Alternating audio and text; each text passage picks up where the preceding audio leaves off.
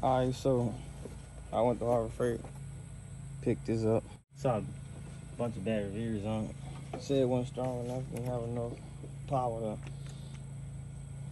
bust some nut loose. Well, I'm gonna give it a shot and see what it can do, because I don't believe it. Let's see if I can get this on right quick. This lawnmower been sitting up for a while. As you can see, it's going to the dump today.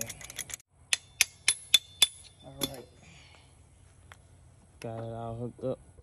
Alright, so I turned it up to put it on 4.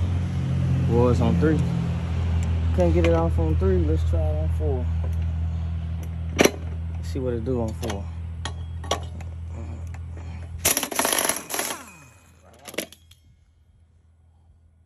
I mean, this thing been sitting up for a long time.